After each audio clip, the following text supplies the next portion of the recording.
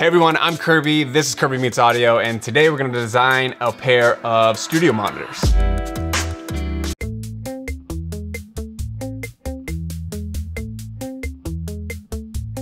So over the weekend, I put up a poll on the YouTube community section, of my YouTube channel, which I don't use that often. The poll was asking you what you wanted to see for my next build video. The choices were between studio monitors, custom CNC wood headphones, a home theater series, bass amp, and just a guitar amp. So when I took the screenshot, it was dead even between studio monitors and the home theater series. I've been wanting to do studio monitors for a while now, so we're just gonna go with that, and we'll do the home theater series next. Thanks everyone for voting. It was a lot of fun, and we're gonna do that again soon. So this video, we're gonna go over my steps on designing a speaker. There's a bunch of different ways to design speakers, everything from just putting speakers in a box to, you know, systematically testing and iterating on your designs. This is how I like to do it. It's kind of a happy medium in between those two. So I like to break this down into 6 steps. So step number 1 for me is planning. I like to come up with a list of goals and constraints. Number 2 is gonna be driver selection. Number 3 is planning out the enclosure design. Number 4 is planning out the crossover design. Number 5 is the actual build, so building the enclosure. And number 6 is putting everything together and measuring and iterating, seeing if we messed anything up and need to fix it and all that fun stuff. In the past, I have a few playlists of speakers that I've put out one video for each of those steps. I'll link them up here or down in the description if you want to check those out. This video will be kind of the planning and designing phase. The next video will be the actual build video, and then we'll do a follow-up video where I measure the speaker and we're gonna go over the crossover, because I want to do that last, after the speakers all together, and we'll talk about that reason why I want to do that in a little bit. So I'm actually pretty excited to do a dedicated studio monitor build. I haven't really done that yet, and I got started in this whole audio fascination through recording. In high school, I got a digital audio recorder and recorded myself and bands that I was in high school and friends' bands. And then after high school, I went to the Musicians Institute in Los Angeles to study recording engineering, and worked in studios after and recorded bands. And that's really where my whole fascination with speakers and stuff came from. So full circle here. So if you've ever been in a recording studio in the mixing room, you'll notice that there's usually multiple sets of monitors. And those can really be split up into 2 types of monitors. One type is a mixing monitor, and another type is usually referred to as artist monitors or money men monitors. So mixing monitors, usually you want them to be very flat, very clinical. You don't want them to be colored in any way. You want those monitors to reproduce the music you're mixing in the most accurate way possible. The idea is that if you can mix the music on speakers that aren't designed to make the music sound better than it actually is, then your mix is gonna be the best it could possibly be. And those monitors are usually small, they might be square. I don't know if they are popular now, but they were back when I was working. Yamaha's, like the white coned rectangle monitors, those are famous because they didn't sound very good. And if you can make your mix sound good on speakers that don't naturally sound very good, it's gonna be a good mix. So then you have your artist or money men monitors. Those are usually bigger, nicer looking. They might be inset into the walls up of your studio, and those are designed to sound excellent and to make the music sound even better than what it actually sounds like. You flip those on when the artist comes in to hear what they just recorded, or when a producer or, you know, someone from the label comes in to hear your progress. Covers up some of your sins, some of the artist sins during the mix or during the recording, and they just sound good, makes it more fun.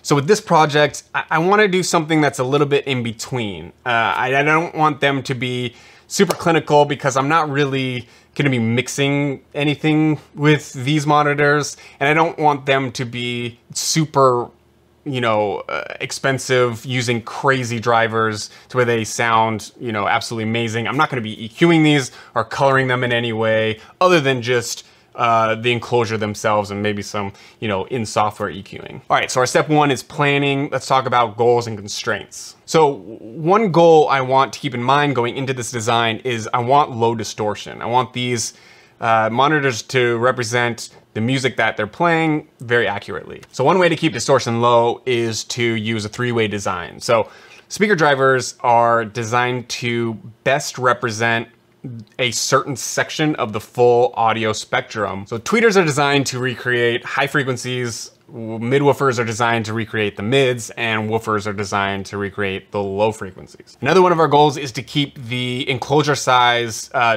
reasonable. I don't want them too big and they don't need to be too small. I want the enclosures to be ported to keep things simple. And I want these to reach pretty much full range, somewhere from 30 to 40 Hertz on the low end up to 20,000 Hertz on the highs.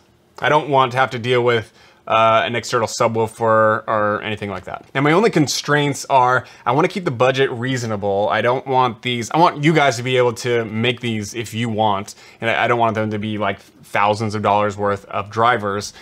And I want to use, if I have like some drivers here. If I have the drivers here and I think they'll work for this project, I want to use those also to keep the budget low. All right, let's go to the computer and talk about enclosures. All right, so I wanted to get an idea of the different enclosure types that are common with three-way monitors. So I just went to Google Images, typed in three-way monitors, and this is what came up. There's all different kinds. There's these tall, thin, long, and short.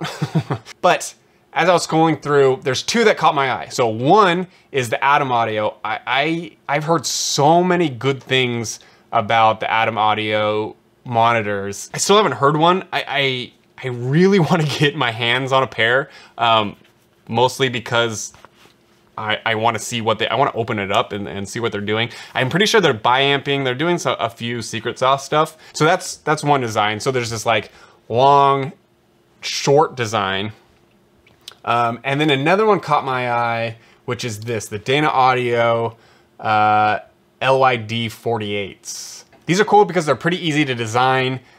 They're not using any extra drivers like the Atom Audio. Atom Audio are using two woofers. I don't know where it went. Oh, there it is. So it's using two woofers and a tweeter. They also make a three-way version with a little woofer down, or a mid-range down here, and then there's the tweeter. I think this is their, yeah, right here. So we got a mid-range, a tweeter, and then the two woofers. I really like this, but that's adding a second woofer, and we want to keep the budget low on this guy. So I think I'm gonna go with, oh, here's another, is this Atom? No, it just looks like Atom. Head. Okay, so I think I'm gonna go with this style. I like this style. One little hack for you guys, if you're gonna design some speakers, especially speakers that are being designed for a specific purpose, so like in this case, studio monitors, but maybe you're designing a center channel for your home theater system, or a guitar amp, whatever it is, look up reference speakers, companies that are making the speaker that you like. Check them out on a site like Sweetwater or Musician's Friend, or just on their actual site, and take a look at their specification. They put a lot of research into making that speaker good. What are they doing? What information can you get that you can maybe apply to your design? So we're gonna go in here on Sweetwater and take a look at the specification section. So this is a powered speaker. It's tri-amped. So there's an amp specifically for the highs, the tweeter, the mids, and the woofer. That way they can design a DSP, or a digital signal processing unit, that will work as the crossover, and they can really zero in on exactly what each way or each driver sounds like. You have more control that way, control over the sound. All right, they're using an 8-inch woofer for the lows, a 4-inch mid-range speaker, and a 1.1-inch tweeter. Okay, so this is probably a good point to talk about powering. I have some pretty good amps that I want to use to power these speakers, so I'm not gonna make them, I don't think, maybe I'm gonna change my mind, but I don't think I'm gonna make them powered. Like I don't think I'm gonna put amps in the speakers themselves. They're gonna be externally powered. So these will be passive speakers using an external power source. All right, they're saying they have a frequency range of 32 Hertz to 21,000 Hertz. Exactly what we want. They're using a crossover frequencies of just under 500 Hertz and then just over 5,000 Hertz. They're using a ported design. This is kind of the big part. What size enclosure are they using? Theirs is just over 13 inches high, about 14 and a half inches wide, with just over 9 inches deep. So we'll start out using their dimensions, throw in our actual drivers in our software, and then, you know, make tweaks based on that. All right, so we decided we're gonna use the Dana Audio LYD 48s three-way monitors for our enclosure design reference.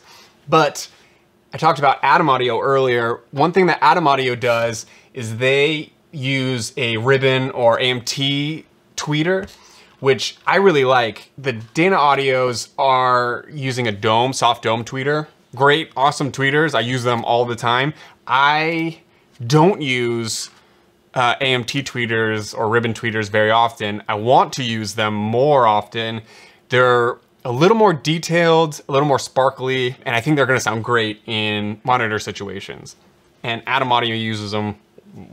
Who am I to say that's not the right thing to use? All right, let's pick some drivers. So I'm on Parts Express. You definitely don't have to use Parts Express. There's lots of other speaker distributors out there. They have their own audio line called Dayton Audio. I use them all the time because they're easy to design for, they sound really good, and they're budget friendly. You don't have to use Parts Express. I'm gonna be using Parts Express. That's just what's happening here. We're gonna start with tweeters. So we're gonna try to use a planar or ribbon. I am gonna use Dayton Audio in this build. So I get flack every once in a while for that, but I have a lot of them and they're cheap and people like them. I don't know, I'm just doing it. I'm sorry if that makes you upset. I think we're gonna use this guy, at least to start. One thing I should say, my like 6 steps of speaker design, it is not, one, it's not set in stone. You can do whatever the heck you want. This is just what I use. But 2, it's not like a linear progression from one step to the other. If you pick a certain set of drivers, it doesn't mean once you get to the enclosure or the crossover design, you can't go back and switch your drivers that you originally decided on. Sometimes stuff just doesn't work well together. You'll realize at the end when you start doing your crossover that stuff doesn't quite line up. Iterate as needed. You don't need to set things in stone. So I think we're gonna start out with these guys. Let's take a look at some specs. So a frequency response graph graphs out the amplitude of certain frequencies over the spectrum. So if you're using a tweeter, you're gonna be looking at 1,000 to 2,000 Hertz and up. Any big spikes in this graph would be a problem. Any big dips in this graph would be a problem. You're looking for a flat frequency response. Up to, you know, 10K, 15K. Most people can't even hear over 15K, even 10K for that matter. So yeah, anything from about halfway through here down to about, yeah, here, 1K. Some tweeters will be able to go lower than others. A lot of dome tweeters will be able to get pretty low. Some even down to like, you know, 500, 300 Hertz, which is kind of crazy. But that's a whole other topic. Usually looking for 1,000 and up. 2,000 and up. Now let's look for our midwoofer. And we're looking for something between 3 inches and 4 inches. You could probably go up to 5 inches, whatever. This is just what I'm gonna look at. So one good driver that I had an eye on was these PC83s. I really like the look of them. They look nice. They have this like woven woofer and they perform pretty good. I've used them in a few projects, quite a few projects actually. I use them a lot for my Bluetooth speakers and stuff like that. I use them in my kits even, kmakekits.com. They sound nice. They have a relatively flat frequency in the mids. Think about that. The other thing, I also have them. I have them in stock here, so that's just that goes for one of our constraints. But another one, I think I have, I'm gonna have to look, but I think I have some reference drivers too. All right, let's keep that in mind. Let's look at woofers and we'll see. One thing we could use is the Designer series. They're really nice woofers. They perform really well. They don't look very good. I mean, they look fine. They're just very plain, but they do give us the frequencies we want. Their FS is around 34. So with these drivers, we should be able to get down to 40, maybe even as low as 35. But I also want to look at Dayton's reference series. I really like their reference woofers, and their 8-inch reference woofers are really nice. So this guy has an even lower FS of 31.6 hertz. The Q 1.25, that's great for us, and 7 millimeters of excursion. And they look really good. You know I'm a sucker for a good looking driver. I really love the phase plugs on these. I've also used these quite often and they sound great. I've designed with them multiple times. I know they sound really good in the lows. These drivers are supposed to be designed for reference listening.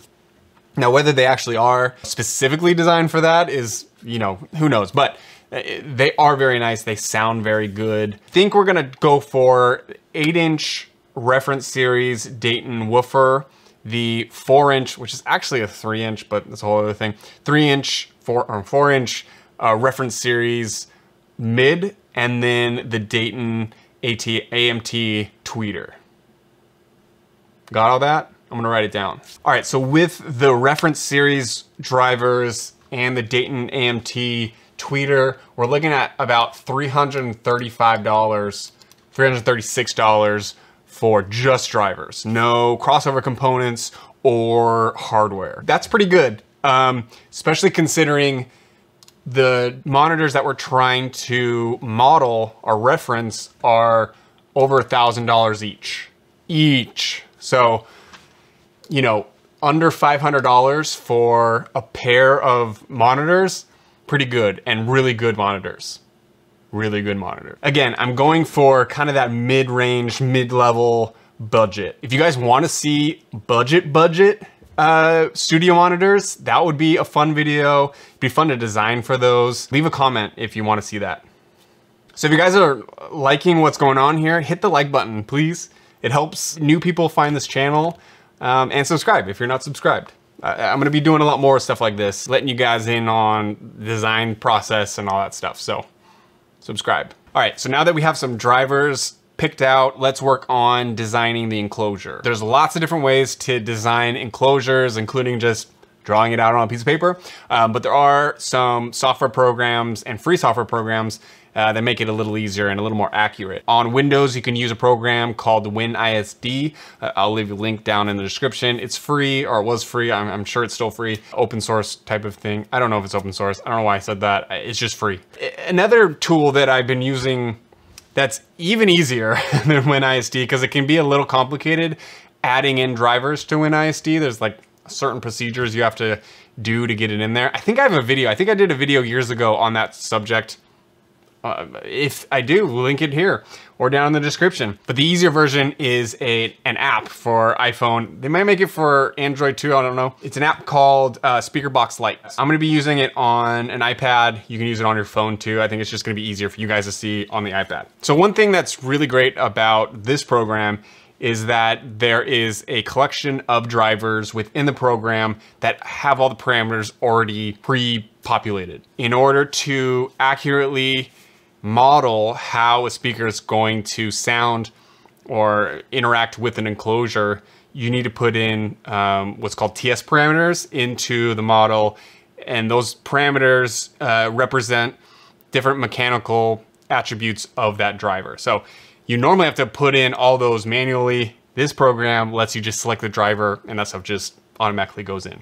Super cool. Oh, and it's free. I don't know if I said that. All right, so, or at least free to use. They have like a pro version. If you like the program, get the pro version. You know, support people, that's awesome. So when you're designing an enclosure in software, you're designing the enclosure for individual drivers. So in a two-way design with a woofer and a tweeter, you're only designing the enclosure for the woofer. The tweeter has its own sealed enclosure that's part of the unit. For a three-way design, you're gonna be designing an enclosure of the big overall enclosure will be designed for the woofer, and then you'll probably be designing a smaller enclosure that will fit inside the bigger enclosure for the midwoofer, and then you don't have to worry about the tweeter. So we're gonna have to design 2 different enclosures for this big enclosure, for this speaker. All right, we're gonna start with the woofer. Actually, we're gonna start with the mid-range. So I actually have these in stock, and these are the aluminum versions, the RS100s in 4 ohm. So let's design for that.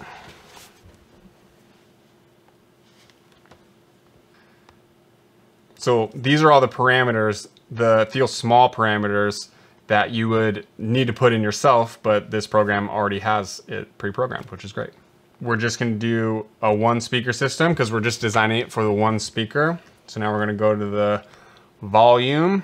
The box parameters, we want it to be closed, and we're gonna want this to be as flat as possible. So we're just gonna go with the flat Buttersworth. It'll fill in automatically what it wants the size to be. So we can look at the plot there. It'll go down to about 200 Hertz, and that's great. All right, so if you want them to tell you how big the box should be, you will have to pay for the full version. But they do give you the cubic feet that they recommend to reach the amplitude response that they're representing, that they're showing you. So you can just take that, put it into, you know, a volume calculator and figure out what size box. So this is the small box that's gonna go in the big box. All right, so I know my driver has a cutout, baffle cutout diameter of 3 inches, just over 3 inches. Our enclosure, boxed little enclosure, needs to have an internal diameter that's larger than 3 inches. So we're gonna start with 3.5 inches by, I don't know, 6, with no thickness because we're gonna use this as an internal diameter. Oh, look at that. Oh my gosh, we nailed it first try. 0.042.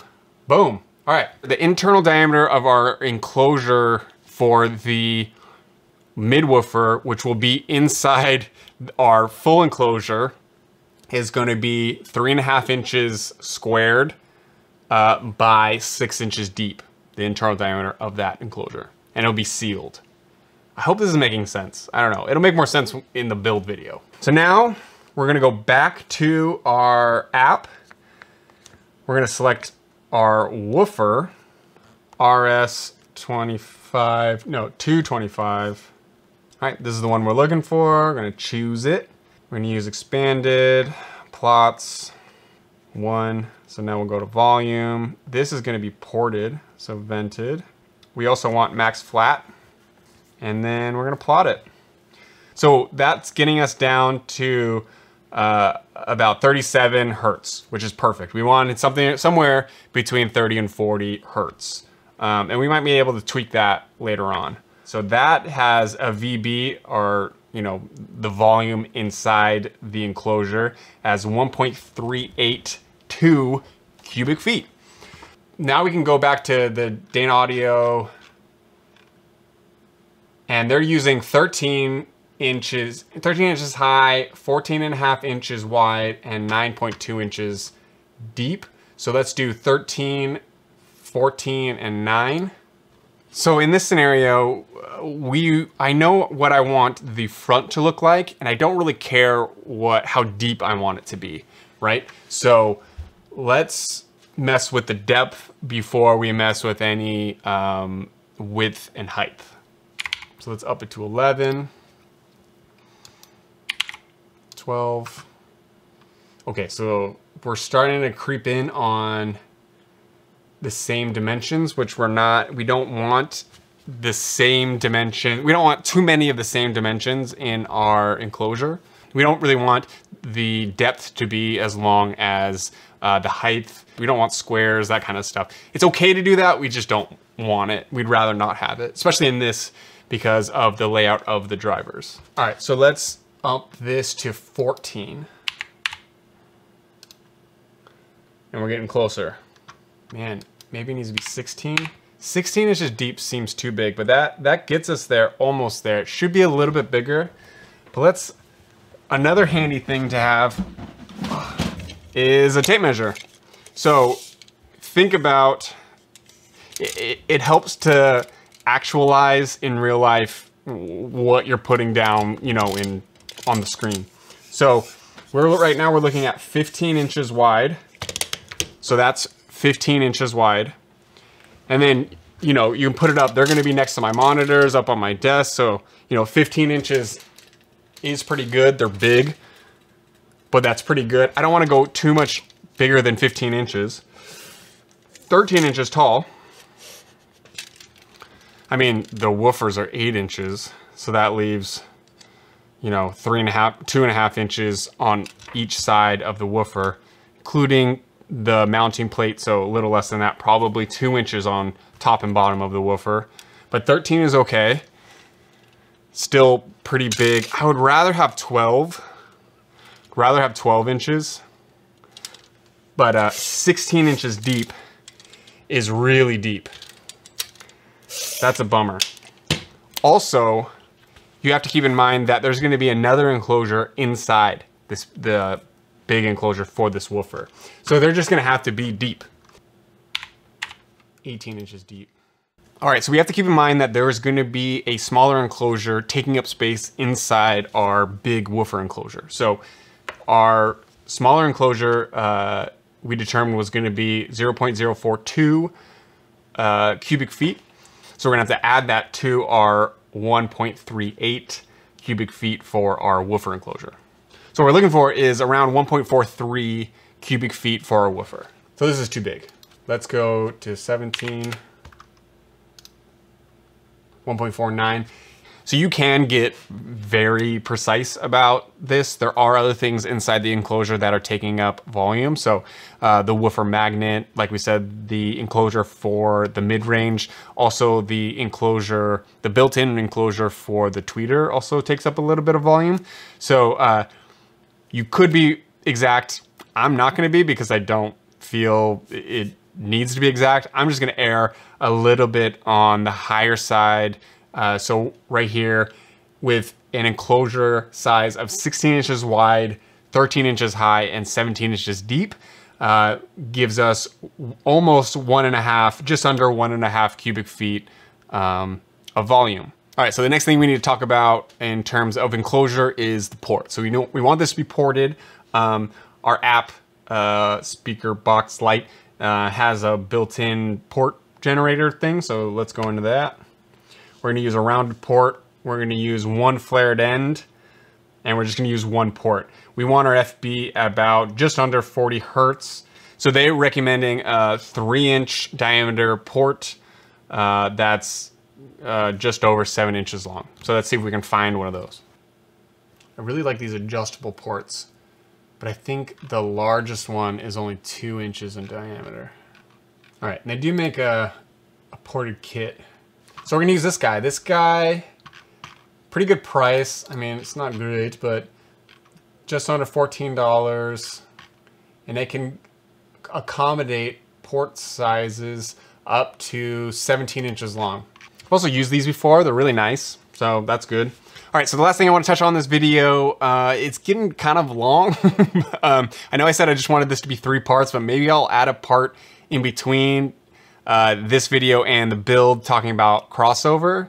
I feel like it's gonna just be too much to get into the crossover in this video. So my plan for the crossover is to measure the speaker when it's all together after it's been built, and then build the crossover specifically for the drivers inside the enclosure they're gonna be in.